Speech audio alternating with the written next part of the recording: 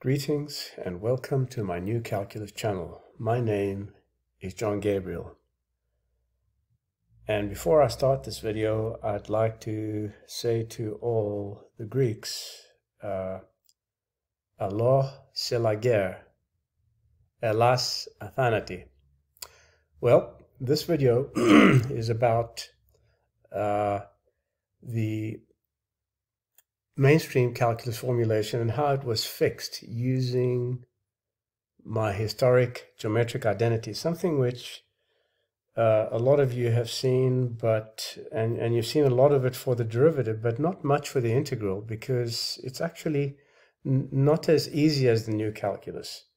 The problem is that to establish the definite integral without using any nonsense concept of infinity, infinitesimals, or the circular rot of limit theory, one has to include the extraneous terms, this expression here. So if you look at this applet, what's happening here is I've chosen a function which is 3x squared, and I've shown you how you can find it using the geometric identity.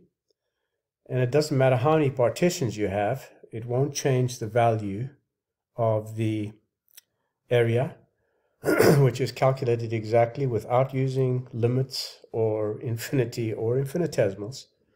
And it's actually affixed to your broken mainstream calculus. Of course, the new calculus is far better than this. It doesn't have this extraneous term. But this here explains to you how you can formulate your mainstream calculus correctly. Okay? So I'll put a link to this applet which you can download, and I'll explain to you how you can change these parameters so that you can see it work with any other function. In other words, it doesn't just work for a particular function, it works for any smooth function.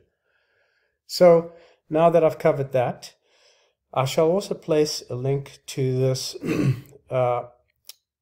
document or article which has been written and explains how this new fundamental theorem is produced. So this here is the fundamental theorem of calculus, or in this form here, it doesn't really matter. Both of them are the fundamental theorem of calculus.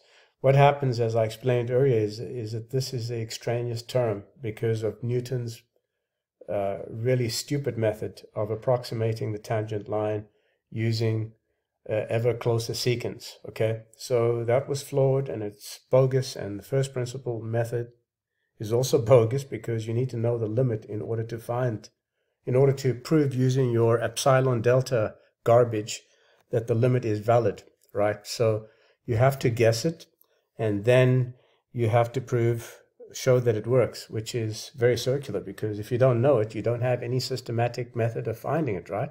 And the first principles method is not systematic because it is a lot of nonsensical arithmetic. In other words, h is never 0, and no secant line can ever be the tangent line. So the finite difference that you have is never the slope of the tangent line.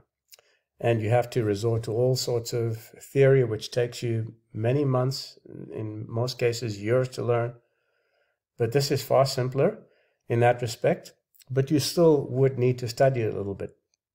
So I'm going to leave you with this, and I'll probably chat to you again soon. I'll probably go back to producing some more videos on Euclid's elements, or maybe some other interesting mathematical topics.